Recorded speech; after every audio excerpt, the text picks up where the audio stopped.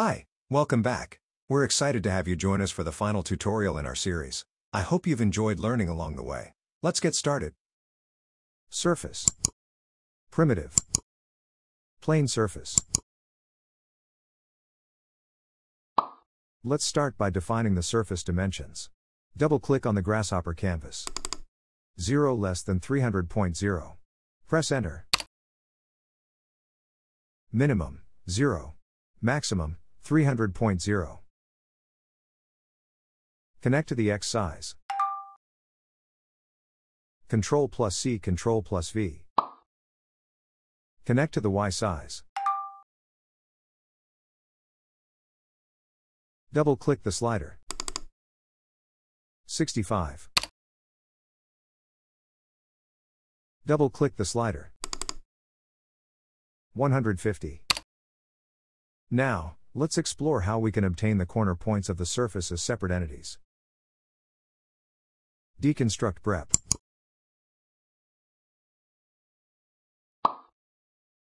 Connect the plane to the Brep. Let's examine the outputs. Faces, 1 untrimmed surface. Edges of Brep, 4. 0. 1. 2. 3. Vertices of Brep, 4.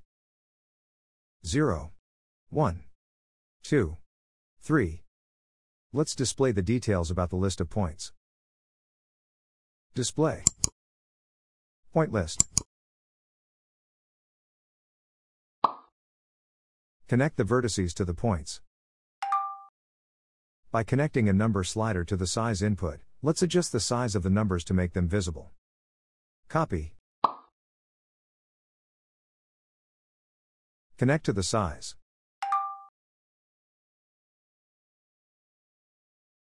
Indexes in Grasshopper start from 0. We will move indexes 0, 1, and 2 by the same value, while index 3 will be moved by a different value. Transform. Move.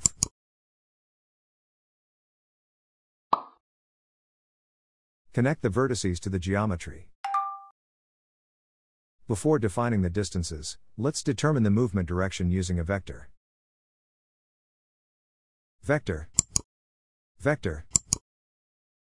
Unit Z. Connect to the motion. We'll use a tool that allows us to create a list of items, resulting in 4 distinct values. Sets. Tree. Merge. Connect to the factor.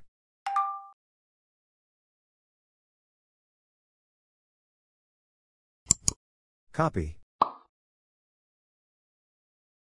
We'll connect the same slider to the first 3 data inputs.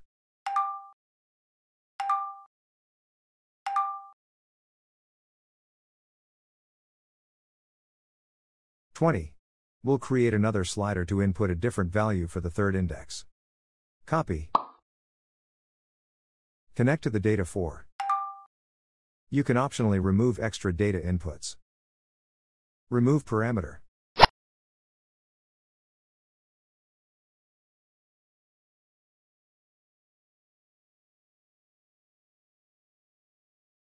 Double-click the slider.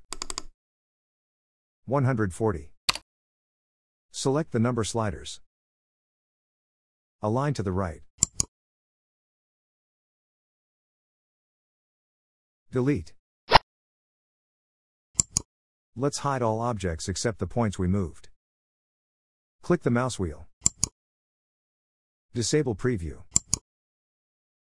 Click the mouse wheel. Disable preview.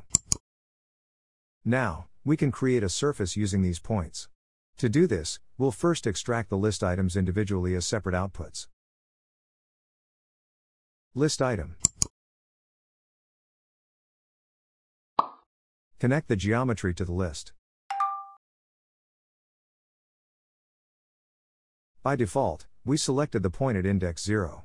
To select the other indices sequentially, let's click the plus icon to add them. Since we have set the points as separate outputs, we can use these points to create a surface. Surface. 4-point surface.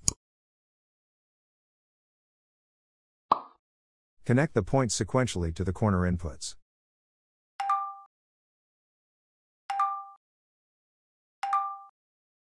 You can also create a triangle using 3 points. Looks good. Ctrl+Q. Let's continue by creating a projection of the surface we've created onto the XY plane. Transform. Project.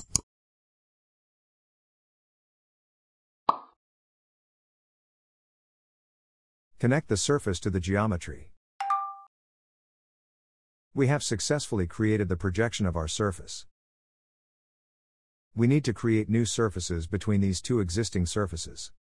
First, let's learn how to select the edges of the surfaces as curves. Params. Curve. Connect the surface to the curve container. We have obtained the edges of the surface as curves. Let's perform the same operation for the projected surface as well. Rectangle. Connect the geometry to the rectangle container. Now, we have two separate curve objects. We can now create surfaces between the curves we generated. Surface. Loft.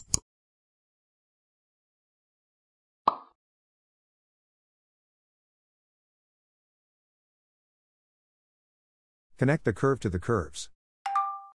Hold Shift to connect multiple wires to the same input. Connect the rectangle to the curves. We can now join these surfaces to create a closed Brep. Brep Join.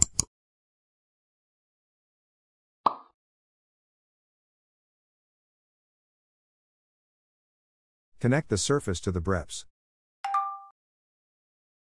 Hold Shift and connect the loft to the Breps. Hold Shift and connect the geometry to the Breps.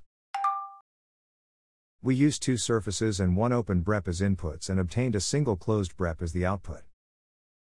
Let's hide the earlier objects to reduce visual clutter and continue our project more clearly. Disable preview. Congratulations! You have brought out the main form of your project. Now, let's begin forming the interior void of our project. Copy. Enable preview. We separated the edges of the surface we projected using the project component as a rectangle. We'll use this to obtain the base of the interior void. Curve. Offset curve.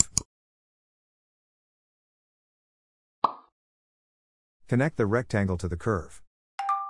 By adjusting the distance value, let's determine how much we will offset the curve. 20.0. Connect to the distance.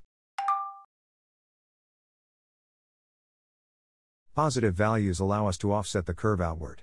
Let's learn how to offset the curve inward by using a negative value. Maths. Operators. Negative. Connect the slider to the value. Connect the result to the distance.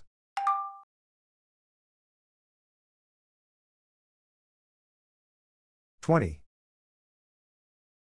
We will create a box using the rectangle we've created as the base. Surface. Primitive. Box rectangle.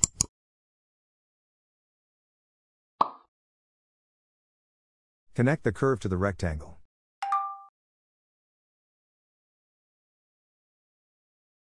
We can use the height of this point for the height input. We manipulated the point's elevation with this slider. Connect the slider to the height.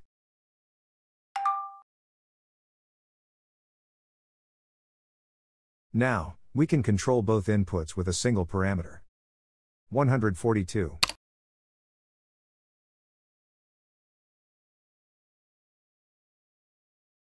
To create the void, we need to subtract this box from the brep we've created. Intersect. Solid difference.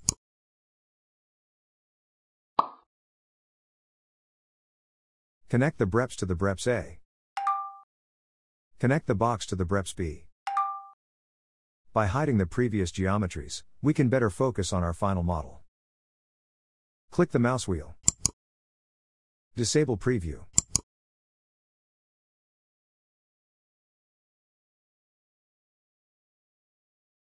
Let's add color to our project to visualize it. Display. Custom preview. Connect the result to the geometry. Let's change the color. Params. Input. Color swatch. Connect to the material. Open the color palette. Change the color. Congratulations, you have successfully built your project. Now, it's time to bake your Grasshopper model into Rhino. Right-click the result output. Bake. Click OK. Disable preview.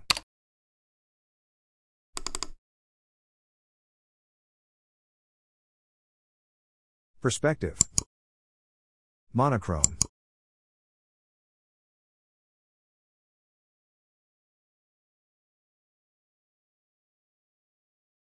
Thanks for watching. See you in the next tutorial.